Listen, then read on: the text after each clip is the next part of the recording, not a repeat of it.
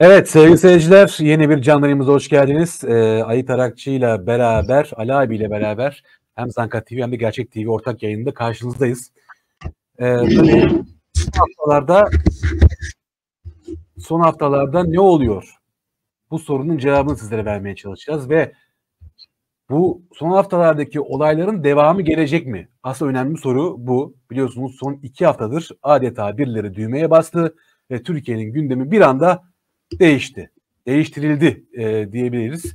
Ya gözümüzü açıyoruz, sabah uyanıyoruz. Her gün farklı bir gündemle adeta vatandaş nefes alamıyor ve kendi gerçek gündemini de konuşamaz hale geldi.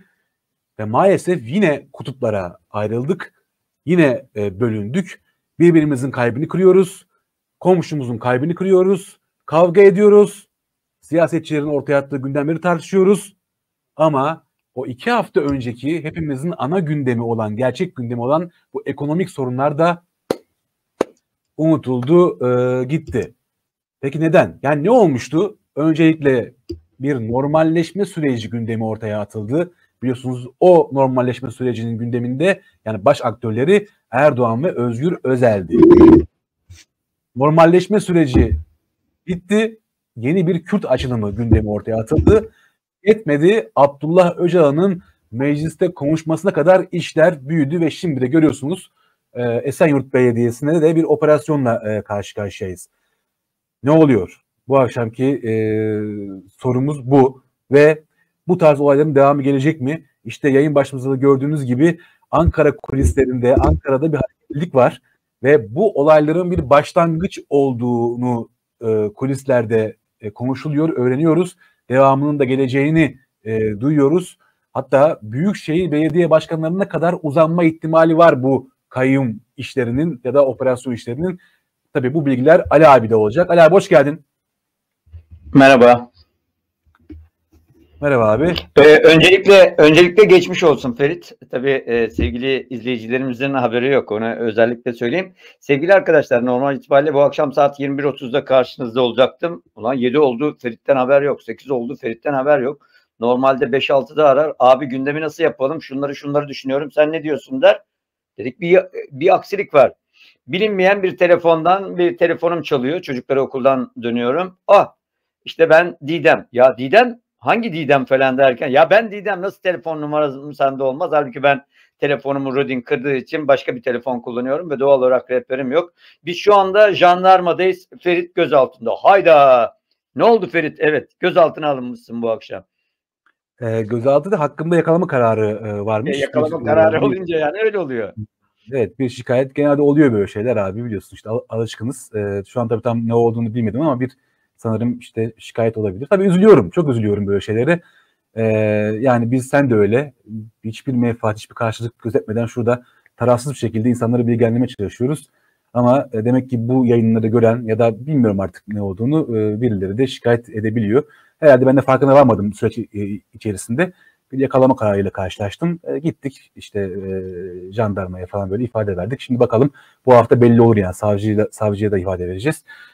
Oluyor abi ya, alıştık ya, ne diyeyim bilmiyorum yani, ilginç. Ama üzülüyorum tabii ki yani. Çünkü tek niyet ve yani insanları bilgilendirmek, siyasetçilerin iktidardan muhalefetine kadar siyasetçilerin gerçeklerini ortaya koymak olduğu için mesleğimizi en iyi şekilde yapmaya çalışıyoruz ama herhangi bir vatandaş tarafından böyle bir şikayet ya da suç duyurusu olması maruz kalmak. Evet, biraz böyle duygusal da bir adamım, böyle tuhafıma gidiyor ama yapacak bir şey yok, oluyor böyle şeyler.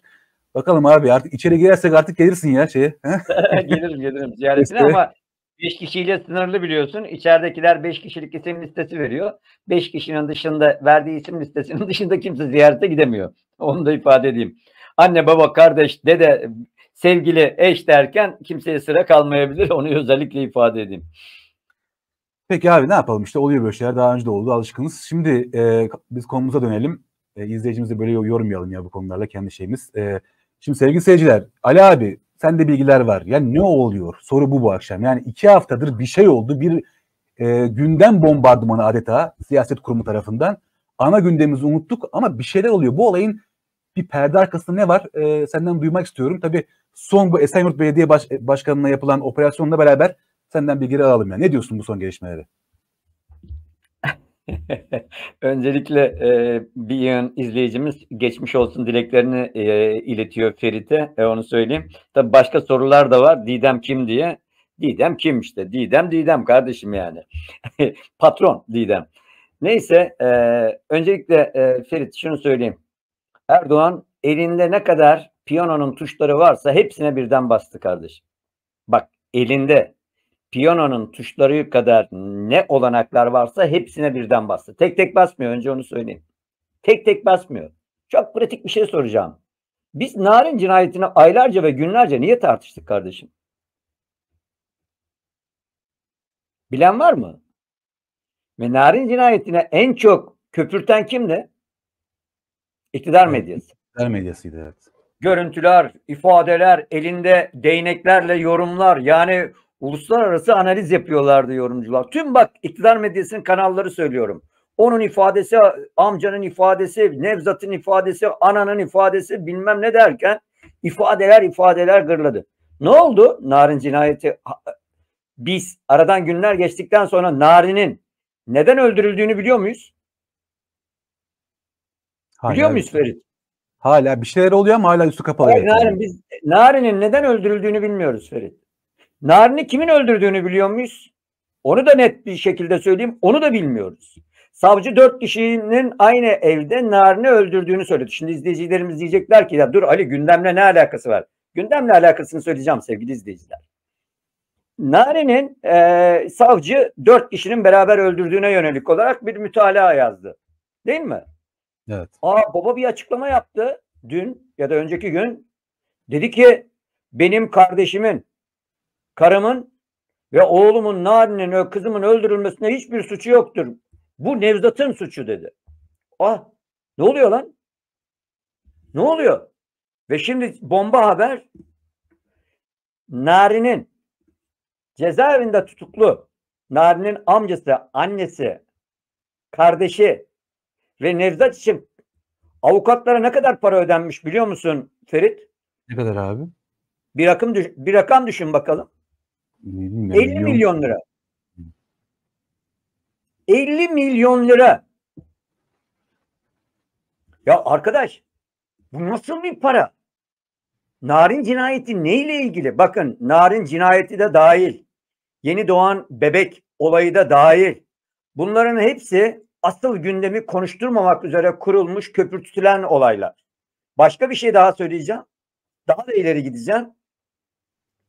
Devlet Bahçeli bu ülkede Abdullah Öcalan'ın serbest bırakılmasını, özgürleştirilmesini, özgür kılınmasını, yetmez, Türkiye Büyük Millet Meclisi'ne gelip konuşmasını talep etti. Kimden talep etti bunu sence? Kimden talep etti? Kimden talep edebilir Bahçeli bunu? Bunu kim iki dudağından çıkan bir tek cümleyle ağzından çıkacak, iki dudağının arasından çıkacak cümlenin kanun olduğu kim var bu ülkede? Erdoğan var. Erdoğan'dan talep etti.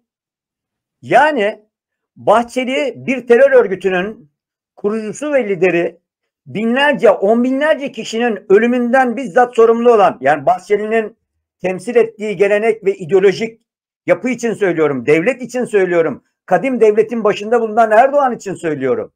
Öyle söylüyorlar ya kendileri için. Kadim devletin. Şimdi buradan soru şu. Kardeşim, siz PKK ile iltisaklı, irtibatlı ve PKK örgüt üyesi olarak normal bir şekilde yargılanır mısınız, yargılanmaz mısınız? Terörü övmekten, terör başını övmekten yargılanır mı, yargılanmaz mı normal itibariyle Ferit? Çok net soru. Normalde başına gelmeyen kalmaz, evet. Bahçeli'nin yaptığı önermeyi Türkiye'de yapabilecek kimse var mı? Buna DEM partililer de dahil. Yok kardeşim. Bu kadar net. Şimdi ama sen Erdoğan'ın haberi yokmuş gibi konuşuyorsun ya bu olaydan. Şimdi Erdoğan'ın hiç haberi yok kardeşim. Allah. Erdoğan saraydaki yaptığı son konuşmada dedi ki ortağımın teklifi, ortağımızın yani Bahçeli'nin teklifinin mutlaka değerlendirilmesi gerektiğini söyledi. Ne Bahçeli ne bir başkası Erdoğan'ın bilgisi olmadan müdahale olmadan, konuşulmadan asla bu öneri dile getirilemez. Çünkü Erdoğan dedi ki Bahçeli'nin bu dile getirdiği önermesi Türkiye'nin önünde yeni fırsatlar açıyor. Yeni olanaklar açıyor. Tam bu noktada 29 Ekim törenleri, TUTAŞ saldırısıyla birçok, yani bir taşla 5-6 kuş vurulmak hedeflendi. En önemlilerden bir tanesi, belki direkt dolaylı olmayabilir ama hedeflerden bir tanesi Cumhuriyet'le ilgili etkinliklerin yas dolayısıyla yapılmamasıydı Ferit. Tekrar söylüyorum. Hedef 29 Ekim'in, Cumhuriyet'in 101. yılında Cumhuriyet etkinliklerinin yapılmaması hedefi de vardı. TUSAS'ta yapılan terör saldırısı sonrası. İlginçtir. Bu sürecin içerisinde CHP'li ve diğer etkinlikleri yaptı. Ankara önce iptal etti. İlginç bir şekilde Ankara'daki etkinlikte kim sahne aldı kardeşim? Ebru Gündeş. Allah Allah. Ebru Gündeş kim? Rıza Zarrab'ın sevgili karısı. Sevgili eşi. Rıza Zarrab Amerika Birleşik Devletleri'nde cezaevinde yatarken her ay Ebru Gündeş çoluk çocuğunu alarak şeye gidiyordu biliyorsun. Amerika Birleşik Devletleri'ne gidiyordu. Ki iddialı söyleyebilirim ki boşanmasının bir formalite olduğunu iddia edebilirim. Ola ki bir Türkiye ile ilgili bir şey olur, mala mülke çökme yaşanır diye yapılmış bir sahte boşanma.